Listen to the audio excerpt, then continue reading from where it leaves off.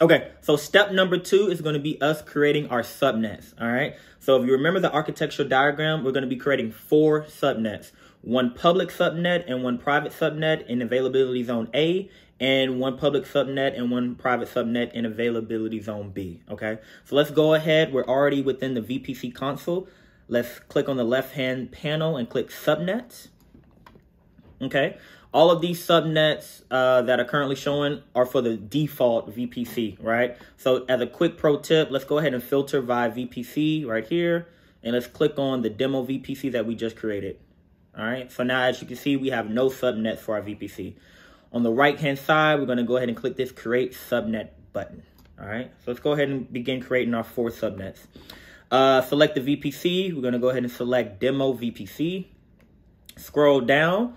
Let's go ahead and create our public subnet first, okay? So let's go ahead and create the public subnet for availability zone A. So I'm going to name it public subnet A.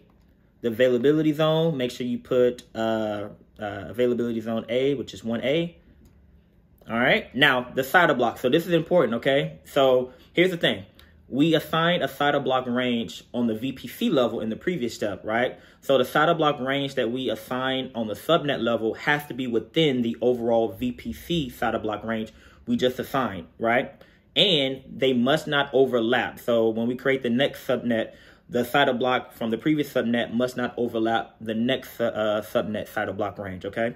So for this particular one, I'm going to give it a range of 10.000/24, okay? And that gives us, I think, 256 IP ranges, if I'm not mistaken, about 256, okay?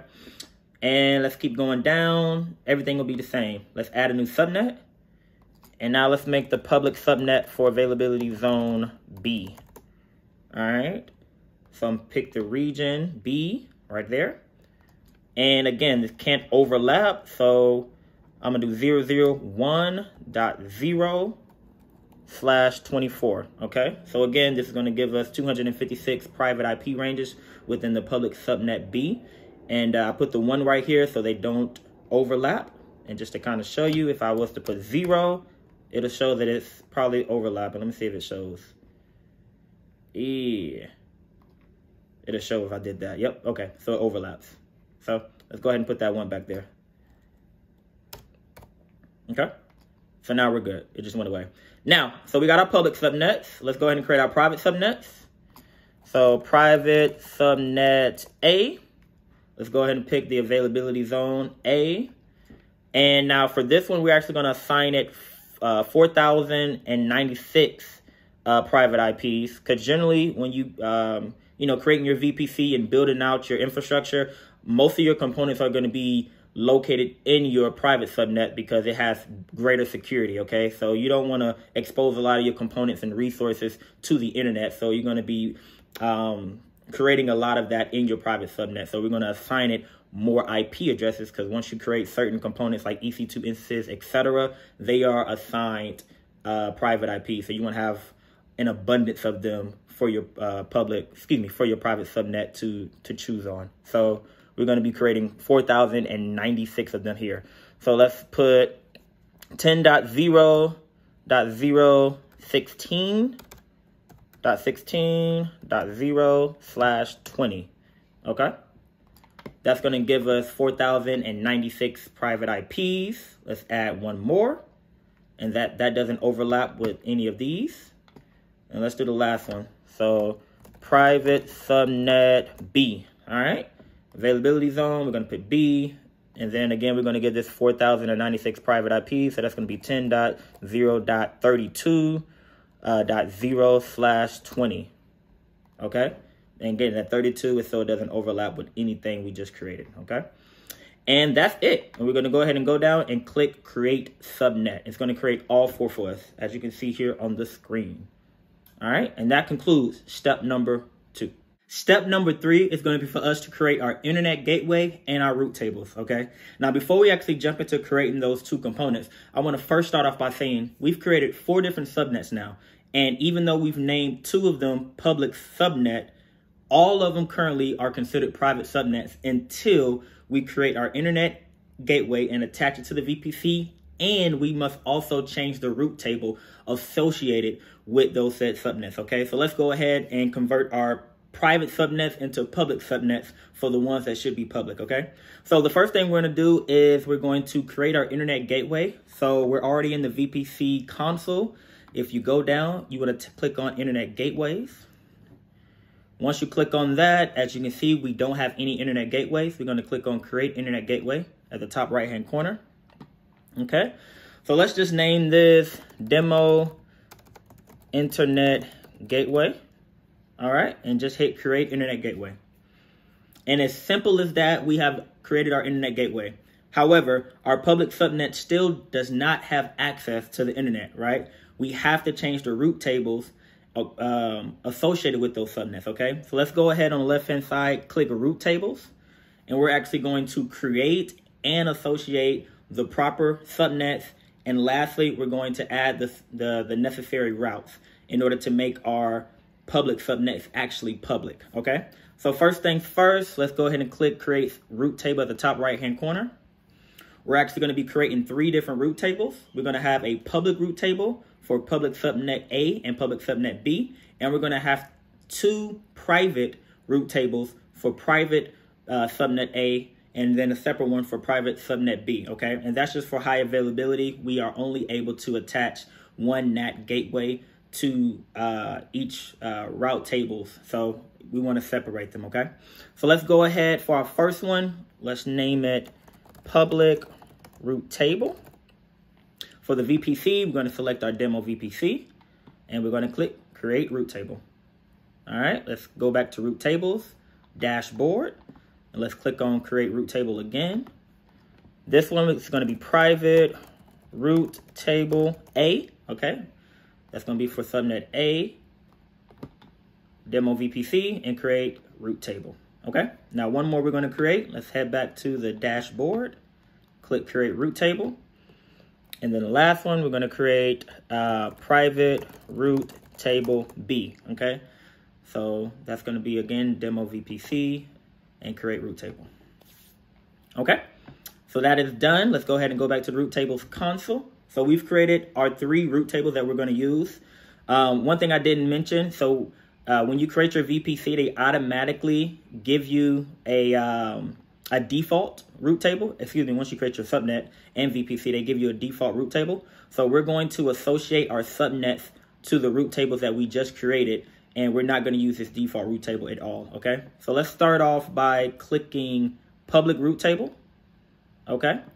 And if we click subnet associations, we can see nothing has been explicitly associated with this particular root table, and none of our subnets have been explicitly associated with any root table, okay? So that's what we're going to do. We've selected public root table. We're going to click on actions, drop down button, and then click edit subnets association. So this is our public root table. We want to associate public subnet A and public subnet B, okay? We can keep both subnets, even though they're in different availability zones, in this one root table because we're going to give them the exact same routing principles, okay? So that's why we're going to put it on one root table. So let's click Save Associations, and that is done. So we got 2 subnets associated with the public, all right? Now let's click on our private root table, okay? Do the same thing, actions, edit subnet. And this is private root table A, so we're going to select the corresponding private subnet A, okay? All right, save associations. And then lastly, private root table B. Let's select that one, click actions, edit subnets association, and then click private subnet B, okay? And save associations. Again, we have 2 separate private root tables simply because we're going to be routing them separately. So one root table will have a separate NAT gateway, and the other root table will have a different NAT gateway. So we have to have 2 different root tables for the private, whereas the public, the routes are the exact same. So that's taking some time to load.